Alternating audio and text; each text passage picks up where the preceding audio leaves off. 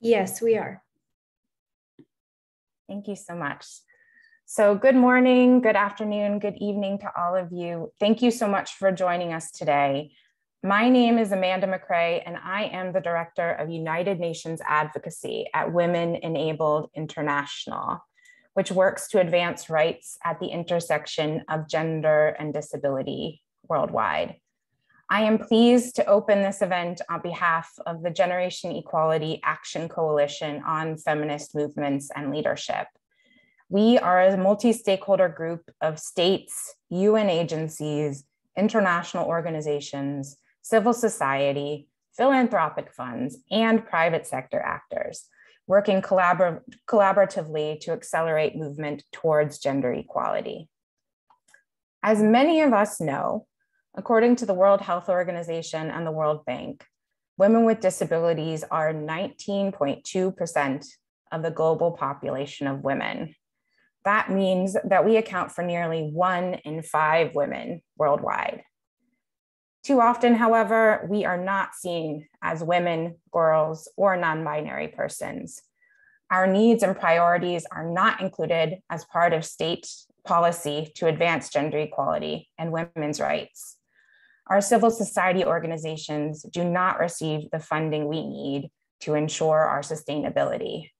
And we are not given a seat at the table in feminist discussions, or if we are, we often are not provided with the accessibility features or support we may need to take an active part on the substance of those discussions. But we are women, girls, and non-binary persons, and as such, our participation is essential to the strength of the movement for gender equality worldwide. A gender equality agenda that does not include us directly and reflect our priorities is a gender equality agenda that will not be successful.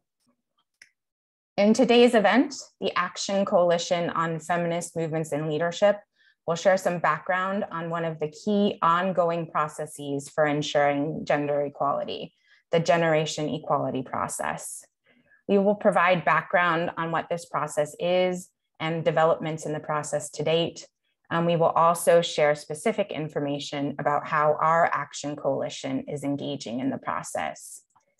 We will then hear from 4 actors from within the Women with Disabilities movement and outside of it, who've made commitments as part of the generation equality process that are specifically inclusive of both gender and disability.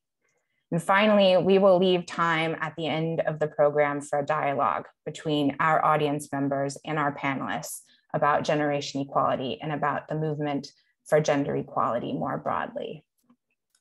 So thank you again for joining us. I'm going to start us out today with a little bit of background on the generation equality process. And just to say, if you have questions at any time throughout this session, you don't have to wait until the Q&A to input them. You can put them in the chat box and we will be keeping track of them throughout the session today. So give me one moment. I'm quickly going to share my screen to allow you all to see a short PowerPoint presentation to assist with understanding this hectic process.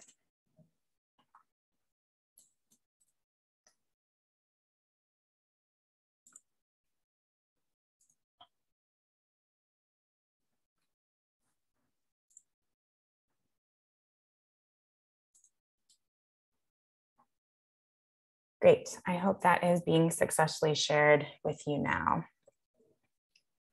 So in this part of the presentation, I want to share with you some information about what generation equality actually is, who is undertaking generation equality, the 6 key themes that have been identified within the generation equality process to advance gender equality. I'm going to talk to you about what action coalitions are and what they're working on, what the outcomes of the process are to date, and how persons with disabilities have been involved in the process to date as well. And then finally, I'm going to leave you with a couple of guiding questions to be thinking about as you hear from my fellow Action Coalition members and leaders, and also from some commitment makers as they share their involvement in the process to date. So first of all, what is generation equality? Generation equality is part of the Beijing +25 anniversary and review process. And my apologies, I have a little frog in my throat. I'm going to take a quick sip of water. The Beijing Platform for Action, which is what Beijing refers to, is a document that was adopted at a conference in 1995 that was specifically setting benchmarks for ensuring gender equality and women's rights around the world. We're now 27 years from that date, and the generation equality process was put into place to mark the 25th anniversary and really accelerate progress towards gender equality. As part of the generation equality process, there were 2 virtual forums that came into play in Mexico City and in Paris last year. These were meant to be civil society-centered global gatherings for gender equality. And we'll talk a little bit more about what those were. These forums also served as the launch of a set of concrete, ambitious, transformative actions to achieve immediate and irreversible progress towards gender equality. So very high ambitions for this process and what it could be doing, particularly between now and 2026. So who is involved in the generation equality process? Well, the process is convened by a UN agency, UN Women. And I also want to thank UN Women and our colleagues there for helping to organize and host this event and for their active participation in our action coalition. But beyond UN Women, the governments of Mexico and France have both been intimately involved by hosting the 2 virtual forums I spoke about. There's also a civil society advisory group for this process, and a number of other groups that are multi-stakeholder that help inform where generation equality is going and what the outcomes are. There are, as I said, many civil society organizations, states, international organizations, and so on that are involved. And there's a specific focus on youth involvement and organizing as part of the generation equality process as well. As part of this acceleration towards gender equality, generation equality actors have identified 6 key themes to be pursuing over the next 5 years. Those include gender-based violence, economic justice and rights, bodily autonomy, and sexual and reproductive health and rights, feminist action for climate justice, technology and innovation for gender equality, and feminist movements and leadership. In addition to that, there's a side focus as well on women, peace, and security, and some additional actions as part of the generation equality process that revolved around that theme.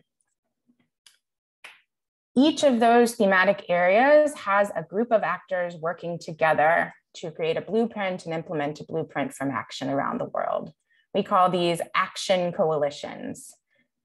These are composed of states, UN agencies, international bodies, funders, private sector actors, and civil society. And we have so far worked together to develop blueprints for action, these concrete, ambitious, transformative plans for ensuring gender equality within our theme. And we're made up of both leaders, which are some of the people you hear from today, and commitment makers, people who have looked at the blueprint, have decided they want to take steps to help implement that blueprint and have made commitments in that regard. So far, as part of the process, we have a few key outcomes. One is the Global Acceleration Plan, which includes those blueprints for action I spoke about earlier. And I know my colleagues will go into detail later about what's in our Action Coalition's blueprint, but so you know, that acceleration plan contains detailed guidance on accelerating progress towards gender equality. It contains a set of priority actions under each of the 6 key themes we spoke about earlier, including feminist movements and leadership. And it's meant to galvanize work and commitments through 2026 from a variety of actors to try to accelerate gender equality. There is also the Women, Peace, and Security Compact, which is sort of part of and sort of separate from the Global Acceleration Plan, but outlines specific actions related to women, peace, and security. Beyond that, there is a set of commitments that have been made by a variety of actors to the generation equality process and towards accelerating gender equality. These commitments are made within the framework of the Global Acceleration Plan, and there are over 2,700 of them to date. Of those commitments, there's approximately 100 that include both gender and disability within them. And we're going to hear from some of those actors who made those commitments later on today. And then finally, there is an accountability framework that is on the verge of being launched as we speak. This accountability framework outlines a system for ensuring implementation of commitments and achievement of the Global Acceleration Plan. And it will be launched in various parts between now and September of this year, is our understanding. So look out for more information on that accountability framework. Quickly, just want to share what the involvement of women and girls and non-binary persons with disabilities has been to date in part of this process. Right now, there are a number of Action Coalition leaders, but only 2 organizations that are involved in the Action Coalitions have a specific gender and disability intersectional focus. And those are actually both here in the room, Women Enabled and CREA. We both serve on the Feminist Movements and Leadership Action Coalition. But outside of that, there has been significant organizing of feminists with disabilities from around the world to help influence the process. One group that's been involved in that is the Inclusive Generation Equality Collective, which developed an advocacy platform that my colleague Michaela will share in the chat towards influencing the outcomes of the generation equality process, and is now working together on a number of efforts to ensure implementation of the outcomes of that process that's inclusive of feminists with disabilities. Beyond that, actors from the disability rights space, including International Disability Alliance, European Disability Forum, and Women Enabled, held side events at both the Paris and Mexico City forums last year to ensure that the voices of women with disabilities were heard in that process. And then finally, persons with disabilities have really been involved in this process in pushing for accessibility in this space and in other feminist spaces. We received significant support from the broader feminist movement for calling out accessibility barriers that happened at the virtual Paris Forum last year, and we thank all actors who are involved in that. But the Inclusive Generation Equality Collective is also working together now to develop a feminist accessibility protocol, a document meant to ensure that accessibility barriers like those that happened in Paris do not happen again in these feminist spaces to ensure gender equality worldwide. We hope to launch that later this year. Now, finally, as you hear from my colleagues from the Action Coalition on Feminist Movements and Leadership, as you hear from commitment makers who've made commitments at the intersection of gender and disability, I want you to keep kind of a couple of questions in mind for yourselves and for them. One of those is, why should women, girls, and non-binary persons with disabilities be involved in generation equality moving forward? And another is, what do women, girls, and non-binary persons with disabilities need to be involved in generation equality and the push for gender equality more broadly moving forward as well? And I hope you'll get some answers to the first one as we go about today, and that you'll be reflecting on the second of those questions throughout the presentation. So thanks so much. I'm going to stop this screen share now. If you would like access to the PowerPoint, please don't hesitate to email me after the session. I will drop my name in the chat box. But just to keep things moving along, I want to pass the floor now over to 3 of my colleagues from the Action Coalition on Feminist Movements and Leadership. We have Xenia Kellner from Young Feminist Europe, Melinda Wells from Equality Fund, and Suba, which is Wijasiri Wardena from Korea. So you all can come on camera now. I believe, Xenia, that you are going to go first. And so I will hand the floor over to you to talk more about the work of our Action Coalition.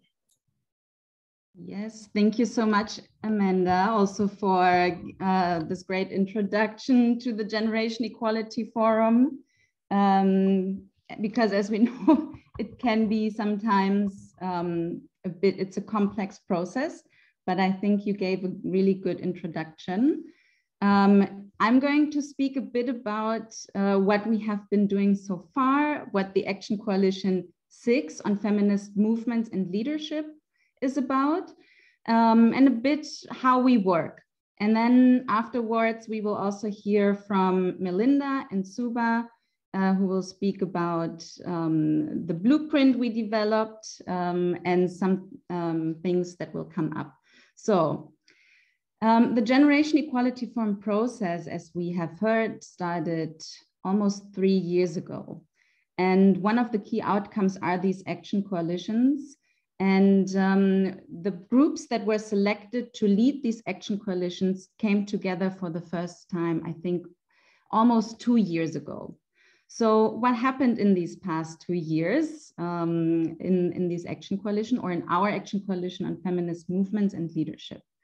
So of course, in what makes the Generation Equality Forum special is really the attempt to explore new ways of multilateralism. So you now have different stakeholders from governments and civil society, private sector, international organizations, youth organizations, all sitting together virtually, of course, unfortunately still, and trying to co-create and co-develop a common agenda for a specific theme. So our theme in the Action Coalition was feminist movements and leadership. So the first year of the whole of our whole process was coming together on a regular basis and trying to develop priority themes under feminist movements and leadership. But of course, having so many different stakeholders present and one I don't want to say table because that can be very exclusive. In one group is not so easy. So what was an important step in the beginning was to really develop some working methods and some methodologies to see how can we really reduce the hierarchies and power imbalances within our groups, because there are groups that might not always or usually be present in these spaces. We did face some challenges, of course, especially because there is not a lot of experience yet to work with so many different groups and stakeholders that have very different understandings of the formalities of a place or what are the priorities of the theme. So the first year was very challenging and but also exciting, and we were pushing each other to come to good conclusions. And it was also surprising that, well, maybe not surprising, but we also learned that there are also some really similar understandings across different stakeholders. So the first year was really this process of coming together and figuring out what is it that we want to do and what are our priority themes, and really developing a blueprint for feminist movements and leadership for this theme. So we will hear about the details of the blueprint because we decided on collectively on 4 to 5 priority themes, and then also made as a group collective commitments to that. So commitments, we have heard Amanda talking about commitments before.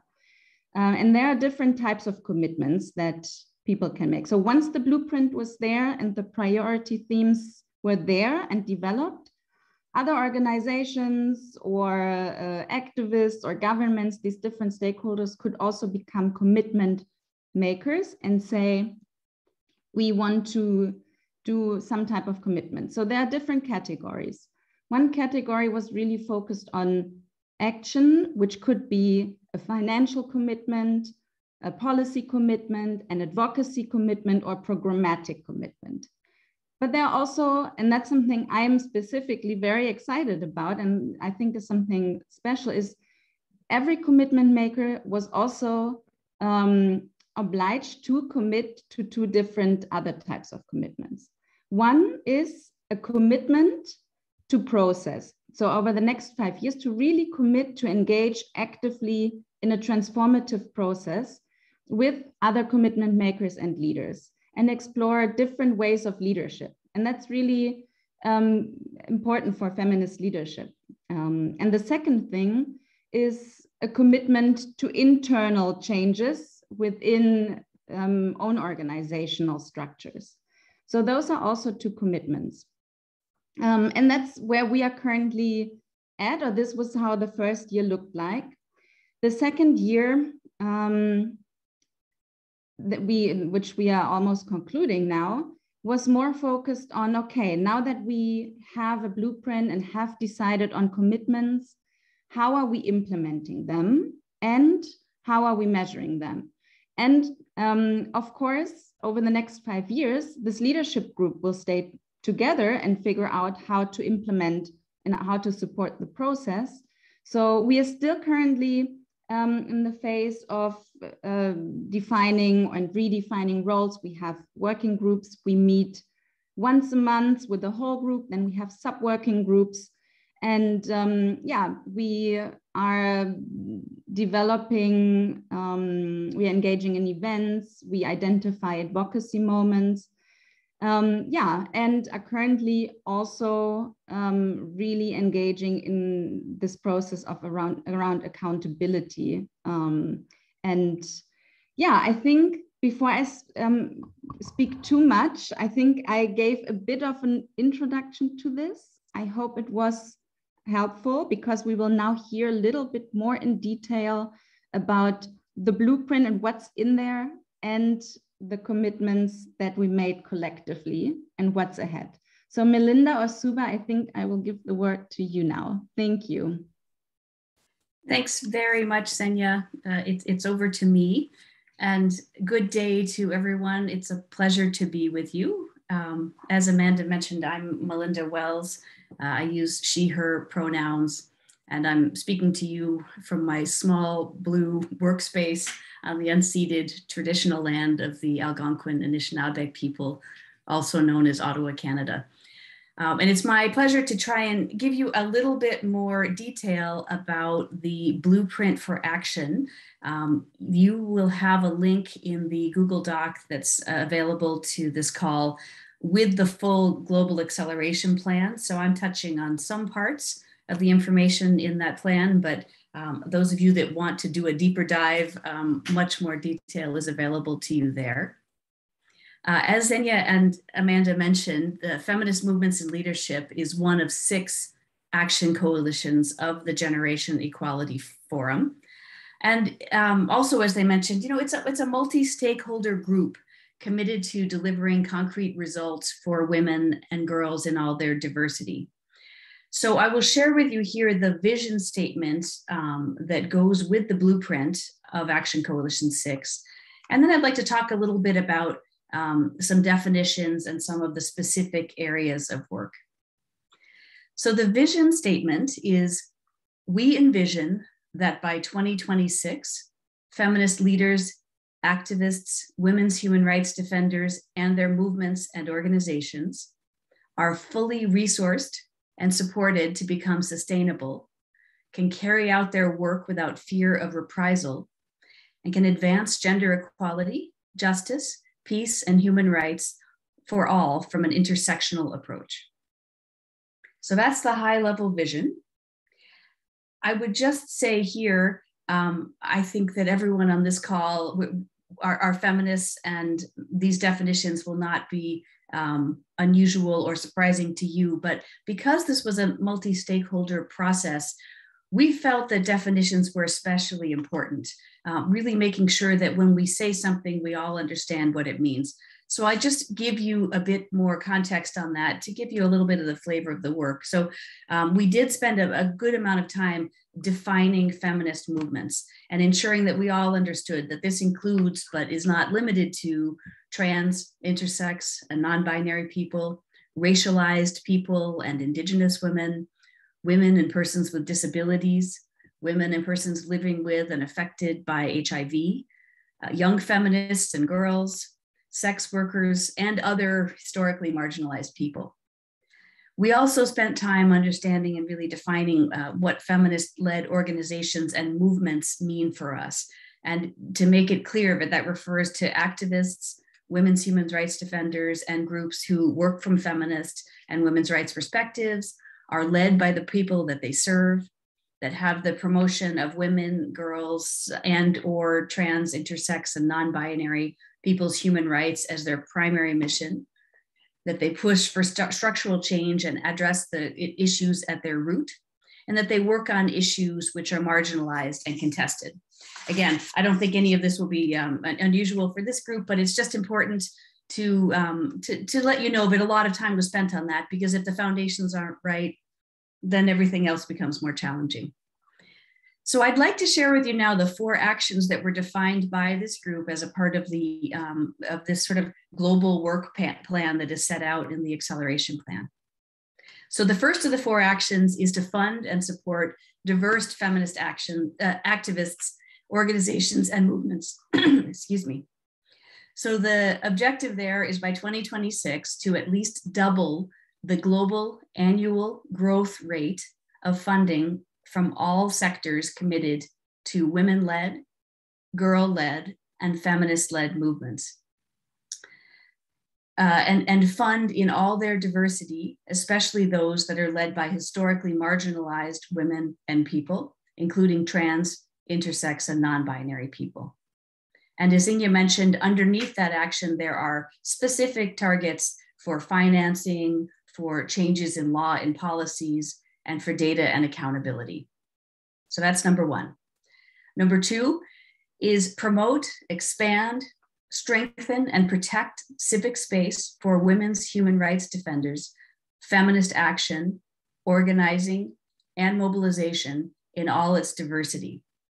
So that speaks to promoting, expanding, strengthening, and protecting civic space across all domains, including online, and supporting the efforts of feminist activists in all their diversity to defend civic space and eliminate barriers to feminist action, organizing, and mobilization. And noting in that all data and accountability measures must follow the principle of do no harm. Again, under that second action, there are objectives around law and policy, data and accountability, and also around norms.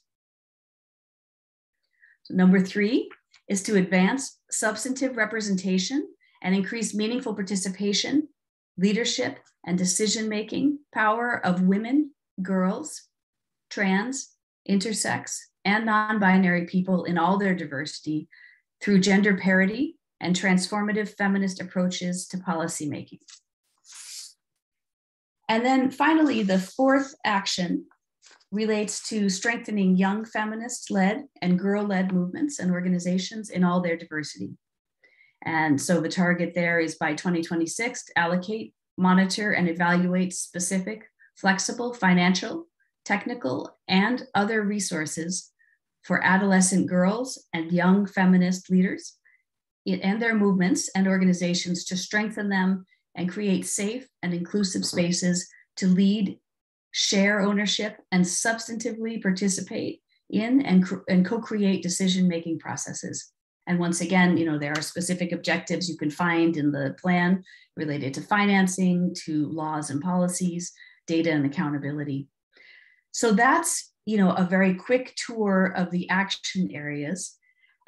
Xenia mentioned collective commitments, and also Amanda mentioned collective commitments on the Feminist Movements and Leadership Action Coalition. And I wanted to just share with you a couple of those here to give you a sense of that work as well.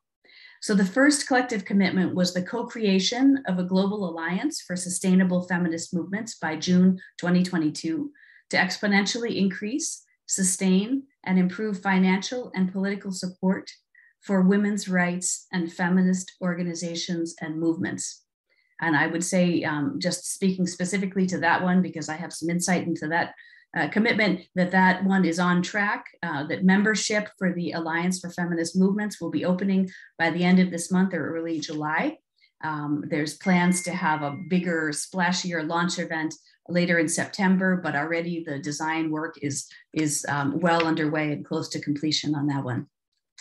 The second collective commitment is to increase resources and support for existing funding mechanisms, programs and funds that provide direct, core, flexible, progressive, multi-year, and sustainable funding to feminist organizations, groups and movements and activists, including those that are often hard to reach and who've been historically marginalized and criminalized.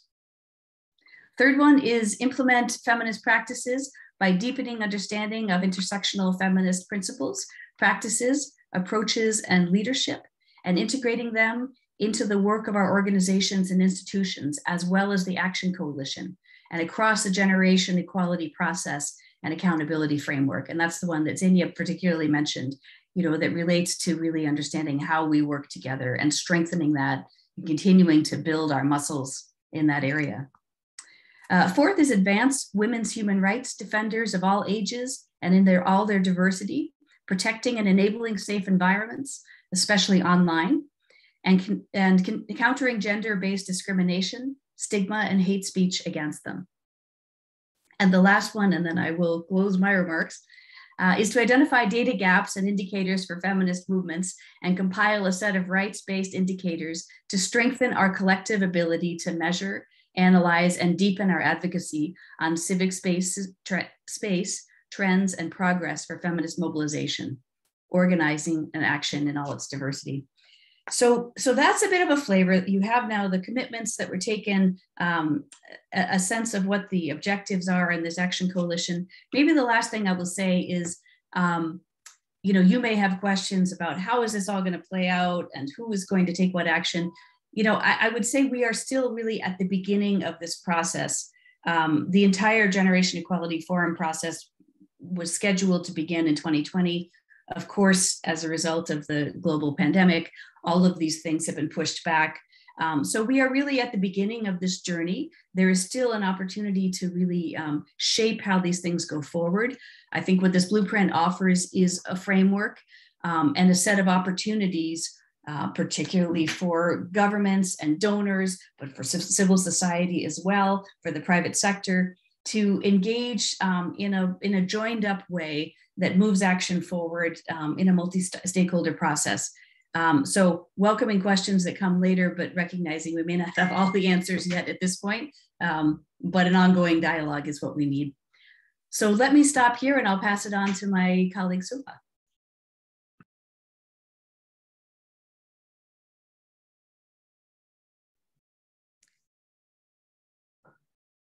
Hello, everyone. Thank you, Melinda, for that wonderful recap. Thank you, Xenia, for bringing us, kind of to the foundation, the fundamentals of our Action Coalition. And thank you, Amanda, and to Women Enabled International for this important event at the beginning of a very important week and for convening us all here together. So just a little bit about what lies ahead for us. So right now, I just want to kind of begin by saying that we are working in our AC collaboratively in partnership in a number of diverse multi-stakeholder AC leadership groups, working groups, to conduct and direct the work of our Action Coalition. And we are also taking a lot more direct leadership of our own Action Coalition, which has been very exciting. We want to continue to be principle-led and to be led by the blueprint that we all developed through a highly collaborative and intense process. You've heard a little bit about the blueprint already. And women and non-binary people with disabilities, as you've heard, are at the center of our vision, which is articulated in our blueprint. So they will continue to be at the center of all our work, including our advocacy efforts. And they will, of course, continue to be in the leadership of our Action Coalition. Our plans for the future are shaped a lot by what we've learned in our time working together. and what we've learned from what we've already accomplished. For example, earlier this year, we were able to successfully convene a cross-sectoral group of Action Coalition leaders from across all Action Coalitions in a joint advocacy and strategy session on climate justice and feminist movements. This showed us that there is an interest in truly collaborative learning and strategizing, and that there is a thirst among AC leaders to center and integrate some of the most pressing issues facing feminist movements in their work, to really practice intersectionality, not just to talk about it. We really want to build on this opportunity that we saw to create more similar opportunities for cross-AC thinking and learning, showing how each Action Coalition's agenda is closely interconnected to others. Members of our Action Coalition are also able to be leading and be a part of the Global Alliance for Sustainable Feminist Movements, another bold cross-sectoral effort. And this is an essential part of our approach to resource mobilization and the health of our movements. Here we have seen a shared commitment to feminist leadership and to feminist movements that puts resources and an interrogation of inequity of resources at the center of the process and at the center of the conversation. So as to what lies ahead, right now we're focusing on our commitments, as you've heard, and we are focusing our advocacy on other commitment makers, especially states and philanthropic organizations, making sure that we keep the pressure on all commitment makers to do right by their commitments. We really want to, in particular, focus on collective commitments, which we think are a special hallmark of the GEF process.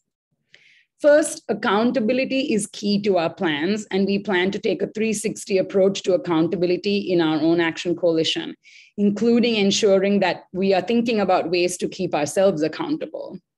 Staying accountable to movements led by disabled feminists, for example, is an essential part of this plan. We hope to do webinars like this one for movement actors, where we report out our progress and ask for feedback and make ourselves available to questions and concerns being raised by movements. Second, in terms of our advocacy efforts, we want to build on what's already being done. We don't want to duplicate, talk over, or draw attention away from the important advocacy being done by disabled feminist movements, LGBTI movements, young feminist-led movements, etc. We want to amplify, listen, and build on feminist movement voices. Finally, our work will continue to be based on our 4 action areas, as Melinda and Senya have addressed. Resourcing feminist leadership and movements, protecting and expanding civic space, increasing support for feminist leadership, and girls, women, and non-binary people in all areas of decision-making, and finally, supporting movements led by girls and young feminists. These 4 areas, which are not just areas of action, but key principles which are really important to all of us, hope to address the important facts of exclusion that Amanda raised right at the start of this side event. In order to build feminist futures, we must ensure that women and non-binary people with disabilities and other structurally excluded women and people are able to demand their rights and participate in decision-making in all areas. Thank you.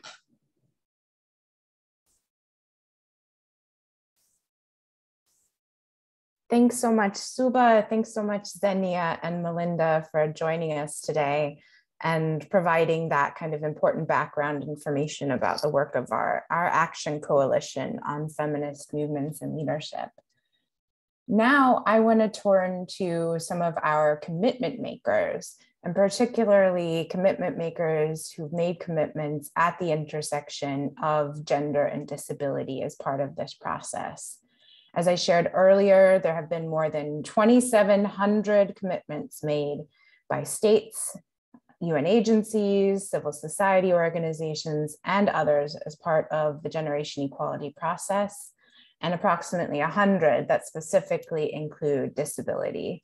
I hope that the commitment makers we hear from today will set an example for others who might consider inputting into this process and making commitments that are inclusive of this gender and disability intersection. So for now, I want to welcome to the floor Ashrafun Nahar Misty from the Women with Disabilities Development Foundation in Bangladesh. Misty, floor is over to you. If you'd like to turn on your camera, great. Otherwise, you can speak from where you're at.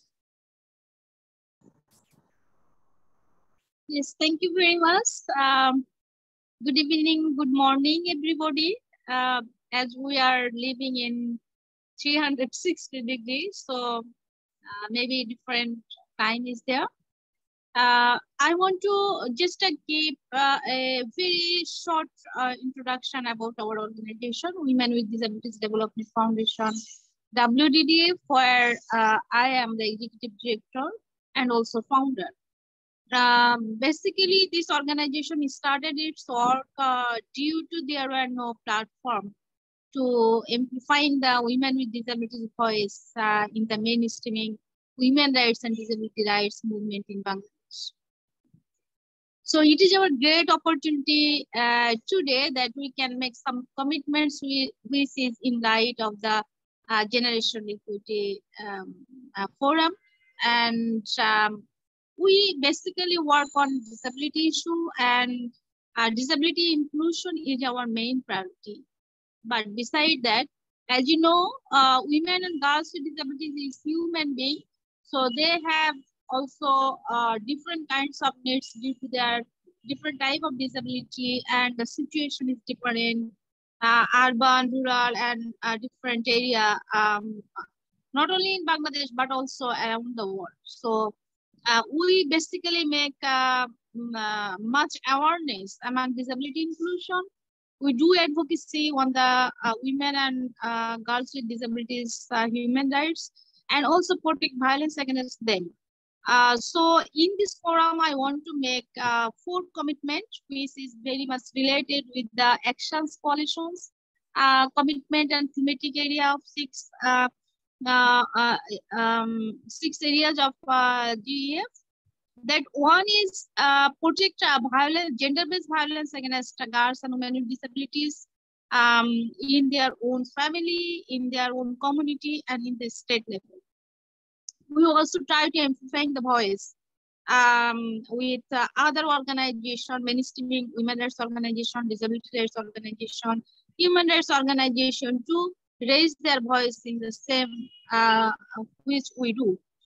Second, we want to make our commitments to bring more leadership capacity, develop the capacity of girls and women with disabilities to be a leader and do function their activities in their own community to change the situation in our country, which is very, very helpful and not really dignified. Third is we are trying to work on the sexual and reproductive health rights in our country, which is very much important. Simultaneously, we are trying to make awareness materials. We're trying to consult with our government, non-state stakeholder, and also the INGOs who are working on HR issues in Bangladesh and also in international level. Fourth, we are trying to work on the environmental justice, which is very much related with the accessibility. We are focusing on access to justice, access to institutions, access to healthcare service, and other relevant spaces. And also we are thinking for climate changes, which is also our main commitment, because climate change is affecting the girls and women with disabilities life and the displaced from their own community. And you know, maybe there is huge number of refugees in our country from Burma or Myanmar in certain particular area where girls and women with also living. WDDF started working with different type of community people, like with ethnicity, religious minority, and others type of indigenous people who have girls and women with disabilities in their own community. So we see there is different types of situation, and their living condition is much different even they live in same area. So we make our commitment to reduce discrimination against girls and women with disabilities from any kinds of institutions, community, or in the institution level. I think that we can work jointly and we can learn from each other, which will help us a lot to carry forward our duties to make more human rights dependent from the women and girls with disabilities communities. Thank you so much. I want to stop my speech here. Thank you. Thank you so much, Misty, and in particular for sharing with the audience today how organizations that do work at this gender and disability intersection can make commitments and be involved in this push for gender equality with rural and urban women with disabilities, with refugee women with disabilities and beyond. And really great to hear your perspective on this process. Now I want to bring to the floor Natalie Guzman Figueroa from the UN Population Fund to share some of their commitments as part of generation equality. So Natalie, over to you. Thank you very much, Amanda. So good morning, good afternoon, good evening, everyone. It is with great pleasure to join you for this side event. I would like to thank the organizers first, so the Generation Equality Action Coalition on Feminist Movements and Leadership, for inviting UNFPA. UNFPA's 12 commitments at the Generation Equality Forum demonstrate our dedication to fighting for every single girl and woman, including those with disabilities, to benefit from gender equality and realize their bodily autonomy.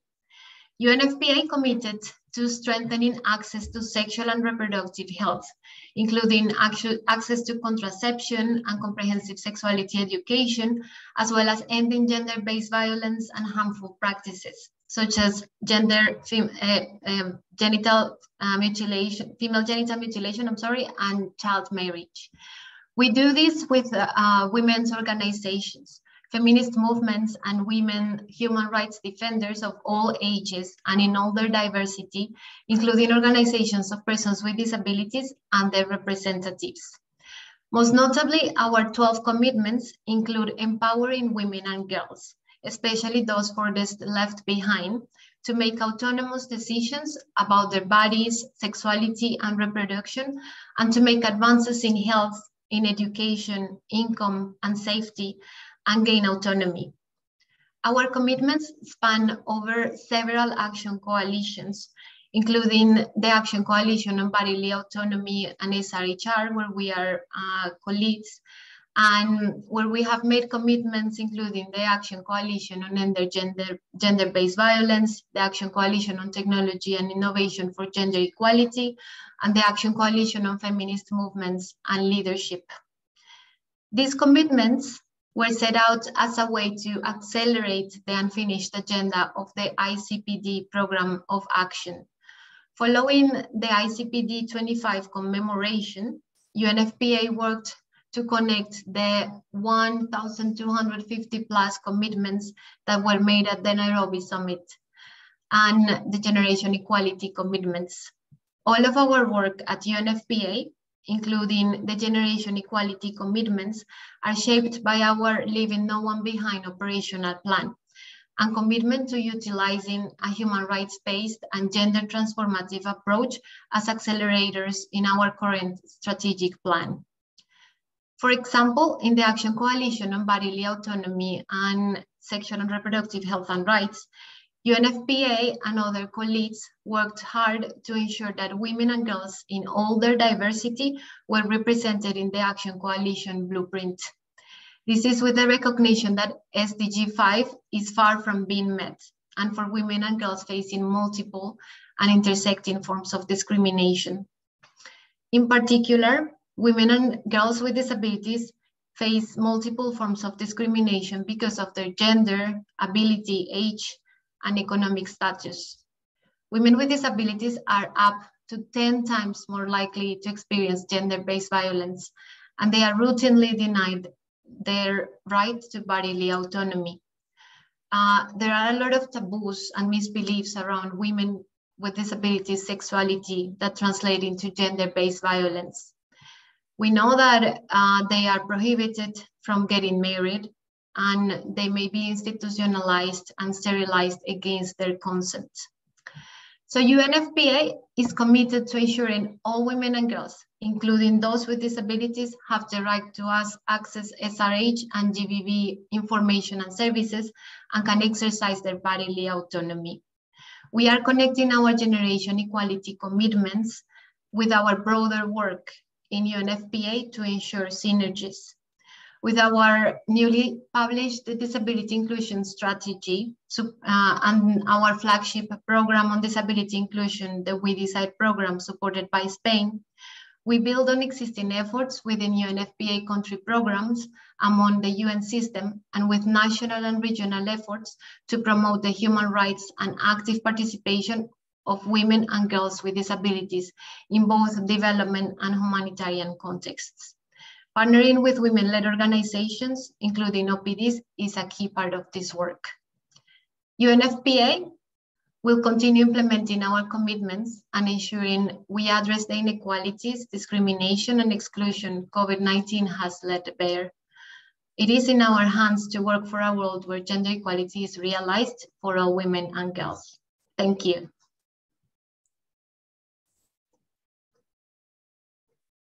Thanks so much, Natalie, for sharing those strong commitments made by UNFPA as part of the generation equality process.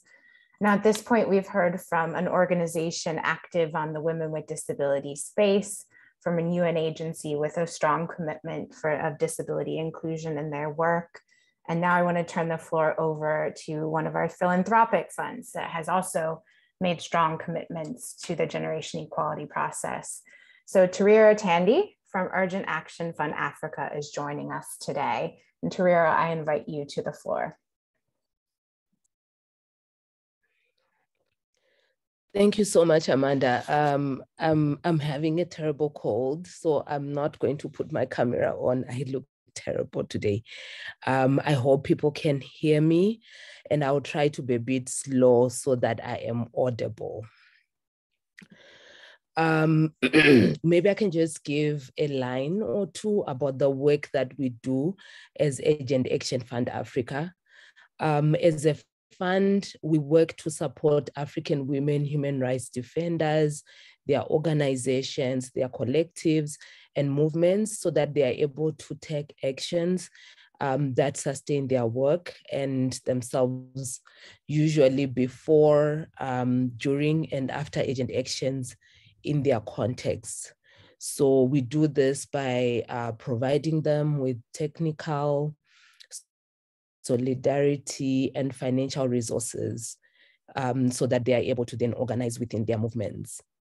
And we are very intentional in our funding to be able to ensure that we involve or we work with those that are usually excluded and find it harder to be able to access resources. And in this instance, women with disabilities, the LGBTQI, indigenous communities, rural communities. With the GEF process, we made a commitment of $2 million towards mobilizing funds for women human rights defenders and women's rights organizations in Africa. And explicitly, we are focusing on Kenya, Uganda, Malawi, Rwanda, Burkina Faso, South Africa, and Tunisia. And we did this so that they would be able to engage in monitoring and advocacy around the commitments that their national governments and other stakeholders made during the GEF. The advocacy, we also were explicit in our commitment that we wanted the inclusion of community-based priorities to ensure that rural women, indigenous women, women with disabilities, LGBTQI, sex workers would have their rights met in policy and legal inform so that their rights would be guaranteed and that different countries would be able to achieve gender equality. Because as we all know, I think Amanda did allude to the fact that, you know, since 1995, this is 27 years later, we've still not been able to achieve gender equality. We did this as part of our commitment as a Pan-African feminist fund that has committed to mobilize resources for African women human rights defenders in all their identities on the continent to be able to engage in effective organizing.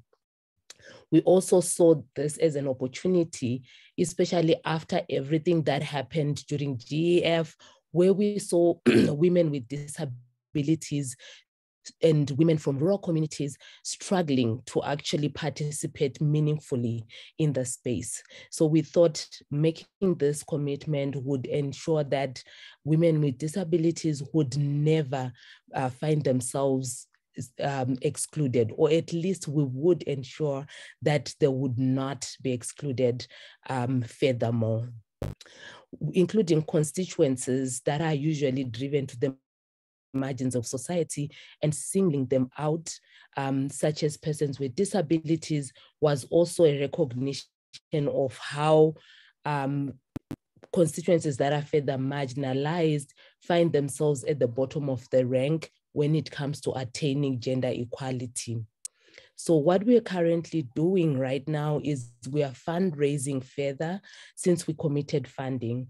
And for us as a fund, 30% of our funding has to go towards women with disabilities, support their initiatives, support their participation in convening spaces, support their advocacy initiatives. We are also engaging in influencing, where we are supporting organizations, collectives, movements to proactively engage with the GEF process to enable them to engage with their governments who made commitments, also giving them accompaniment as they engage in their different work.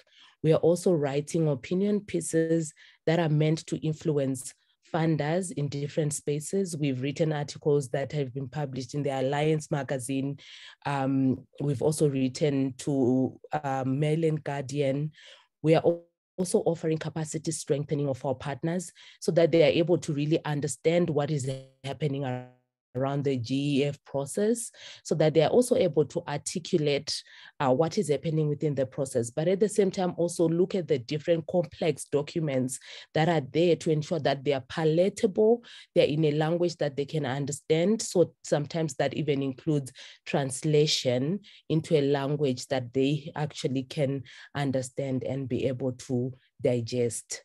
We also looking at supporting feminist groups, giving them funding to engage in information sharing with their different communities, following up on what's happening with GEF, and also holding their governments to account. And lastly, we continue informing partners and movements about what is happening within the GEF follow-up and accountability process. So this is what we're doing in short. Thank you so much for providing us with this space. Thank you so much, Tariro, and for joining us, even despite your cold today. I really appreciate having your perspective. And now, last but not least, I want to turn the floor over to a colleague from the broader feminist movement, Gretchen Gasteyer from Women Deliver, to share a little bit about their commitments and how those are inclusive of gender and disability. So over to you, Gretchen. Thank you so much, Amanda. I'm very glad to be here today and to represent Women Deliver. My name is Gretchen, and I'm the co-lead for the Women Deliver conference, which will be held in July 2023 in Kigali, Rwanda. The Women Deliver conference is a gathering of advocates from around the world who galvanize momentum towards gender equality and collective action for girls and women in all their intersecting identities. The commitment that we made was in partnership with the Adolescent Girls Investment Plan, Outright Action International, CREA, Women Enabled International, the governments of Canada and Denmark, and the Rockefeller Foundation. to develop an inclusive, diverse, accessible, and consultative Women Deliver conference that is co-led and co-created. We know that it is critical that girls and women with disabilities are integrated and centered in the gender equality movement. As Amanda said earlier, nearly 20% of girls and women worldwide have a disability and are underrepresented in decision-making bodies and gender equality institutions. We hope that the Women Deliver 2023 conference will be a moment to not only include girls and women with disabilities, but to recognize them as leaders in a range of issues related to advancing gender equality. Some of the ways that we are prioritizing accessibility and inclusion at the conference are by ensuring organizations of persons with disabilities are included in the conference co-creation, are represented on our conference advisory group, and are consulted from the beginning of the planning processes. We are conducting accessibility audits of both our physical conference spaces and our digital platforms, and have committed to working with the government of Rwanda to make any necessary physical changes to the conference spaces to make them accessible for our participants. We are also committed to training our staff and our vendors on inclusion and accessibility best practices. And we are committed to providing closed captioning and sign language interpretation throughout the conference and our events. We also are prioritizing people with disabilities as conference speakers and scholarship recipients to attend the conference. And finally, we are adding child safeguarding expertise, mental health support at the conference, and we'll have trauma-informed specialists there to provide support, as well as silent spaces provided at the conference. So we're very excited to work with Women Enabled International and our partners to ensure that we deliver on these commitments at Women Deliver 2023. Thank you. Thanks so much, Gretchen, and to all the commitment makers for joining us on this event today. And I know Gretchen has to run to another call, so we appreciate your time.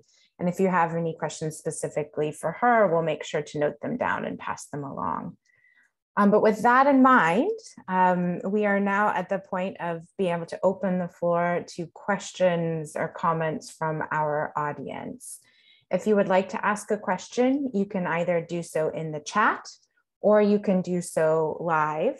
If you'd like to do it live, please use the raise hand function, which you can access by clicking on reactions at the bottom of your Zoom screen and clicking raise hand, or simply by turning on your camera, and then we will see you readily there. We have a couple of questions that have also come in through the chat box. So maybe we'll start with one of those and wait for others to be inspired to ask more. So the first question comes from Adina Faye Carton. Adina asks, in rural areas of developing countries, village health workers are a powerful feminist resource for empowering inclusion of disabled beneficiaries. Are there any commitments that address this important aspect of development and disabled women's empowerment and inclusion, or less specifically, commitments to rural women and making sure they also have a voice at the table? So I'd welcome any of our Action Coalition leaders or commitment makers to chime in on that question about the inclusion of rural women, and specifically rural women with disabilities, in the commitments and in the process for generation equality. Maybe I could take this one, Amanda, and then Thanks. Maybe our colleagues could chime in if they'd like to add something as well. I think this is a really important question. I mean, I was just thinking about the context where I come from in Sri Lanka, or where Kriya does a lot of local level work in the community in North India, for example. And I think this question really reflects that knowledge that it is absolutely true that health workers, in Sri Lanka, for example, we have a lot of midwives in the rural and suburban settings who are really doing extremely important work protecting people's right to health. and are sometimes working against the grain. So, not that they're supported necessarily even in all circumstances. Sometimes they're working against the grain or against what they are being told to do to protect, people's right to health. And absolutely working to include women with disabilities, young people with disabilities, ensuring their right to access health services. I think this is a very important part of our agenda in terms of making space and supporting the decision-making of feminists, young feminists, and these feminists, who are health workers, who are midwives, supporting states to ensure that their decision-making capabilities are a given space. So I think that goes to one of our sort of core tenets and core action areas, really pushing states to make sure that these women are also at the center of any decision-making space in rural settings, but also in other settings. So I think it's really important to kind of amplify them as decision makers.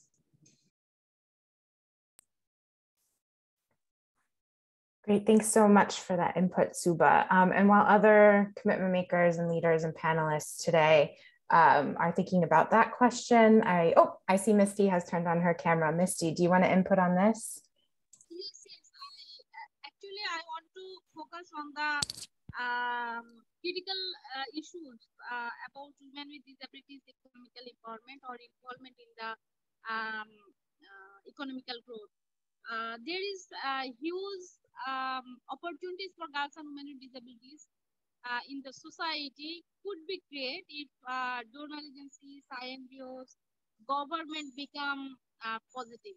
Otherwise, it's not possible because due to disability and the communication gaps, also the devices and other needed is make some kinds of barrier for girls and women with disabilities to participate in the regular platform, which make capable for rural areas women. In particularly, there is a chore area, that means the flood affected area, and also there is the tribal area. So if we think that girls and women with disabilities will be capable to done their economical growth or economically empowered, there should be some special initiatives which improve disability inclusion. And we raise our voice on these issues in the state party level with the some other authorities who are working with government, some INGOs, some public and private companies which make some opportunities. You know that in our country there is vocational training center which is still not accessible for persons with disabilities, where the boy has some opportunities to get support from the society people. Girls and women with disabilities don't have any opportunities to take cooperation outside of their family in our society, so they cannot excel in the private institutions which give the technical education to persons with disabilities. But there is a skill policy. 5% girls and women with disabilities have a scope to include in this vocational training sector, but there is no. So I think that we need to work on these issues more and more. Thank you. Thank you so much for sharing that perspective, Misty, from Bangladesh, and from working with rural women with disabilities in that area in response to that question.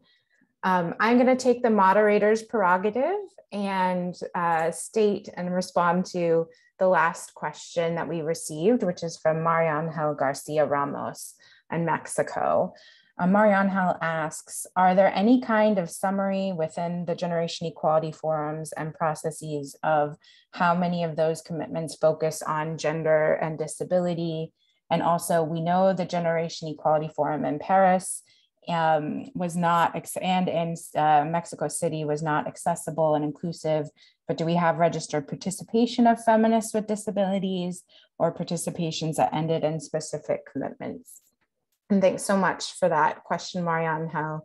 From the 2,700 commitments that have been registered for generation equality, an analysis that my colleague Virginia has undertaken has shown that there are about 100 that specifically include the gender and disability intersection. But all 2,700 commitments, of course, can include women and girls in all of their diversity, including women, girls, non-binary persons with disabilities. And so some of the work that we in Women Enabled, in conjunction with groups like Sight Savers, with the Inclusive Generation Equality Collective, with Disability Rights Fund, are trying to do is to ensure that those commitments are implemented in a way that's inclusive of the gender and disability intersection. And we hope to share more of that. In terms of participation of feminists with disabilities and ending in specific commitments, I can't say whether that happened or not, but what I can say is since the Paris Forum, we have seen UN Women and the other actors involved in this space placing a significant priority on ensuring accessibility in meetings and events around the generation equality process and in their work more broadly. So I think there was a really strong lesson learned and taken out of the Paris Forum about accessibility and inclusion of women, girls, and non-binary persons with disabilities. We hope to be building on that momentum in the coming months and years as we're undertaking this generation equality process.